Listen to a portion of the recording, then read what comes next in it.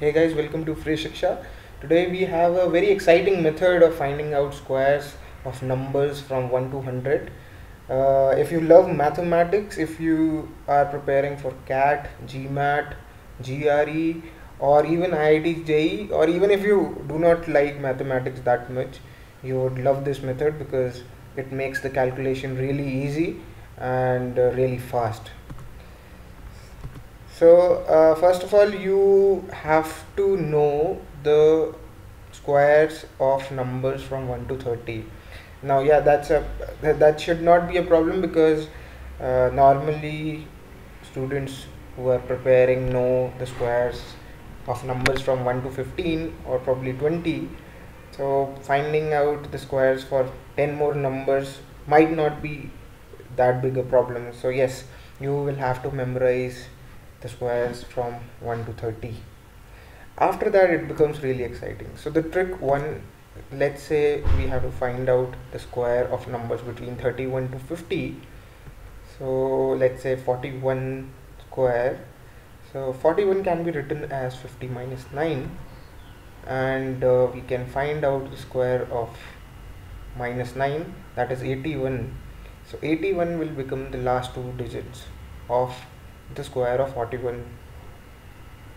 And moving forward, the first two digits will be 25 minus 9, which is equal to 16, and 25 is taken as a standard number which can be used for all calculations between 31 to 50, and hence the number will become 1681. Hope that is clear. 16 comes from 25 minus 9. 9 was the number which was deducted from 50, and 81 came from minus 9 square.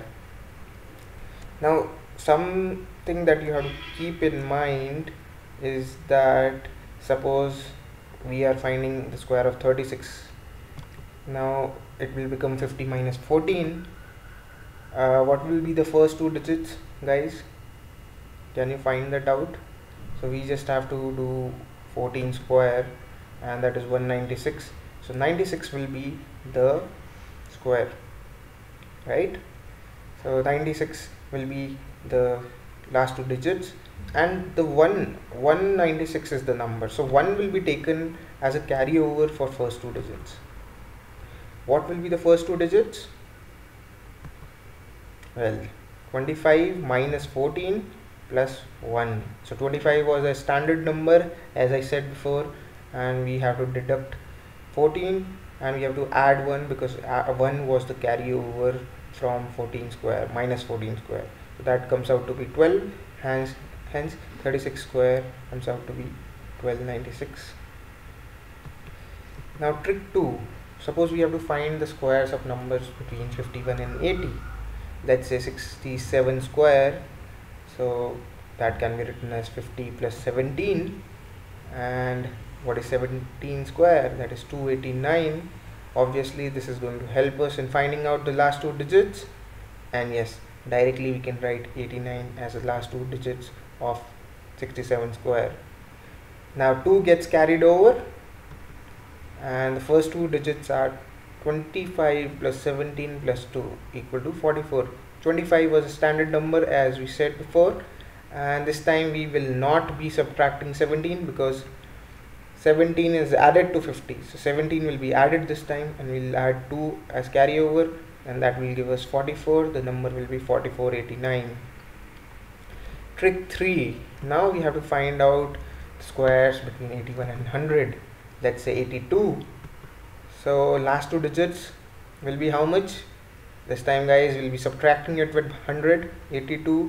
100 minus 82, that gives us 18. That is, and actually 82 minus 100, so that gives us minus 18. And minus 18 square is 324. 3 will be taken as a carryover, and so 3 will be taken as a carryover. This will be first two digits. I have mentioned this wrongly, and first two digits will be 82 minus 18 plus 3. This time we are not taking 25. We will take whatever the number is, whatever number square we are finding out. So 82 we have taken this time, not 25. 82 minus 18 because the number is below 100, so we have to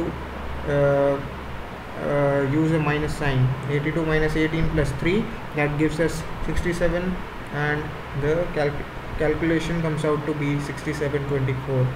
82 square is 6724. Go ahead guys, find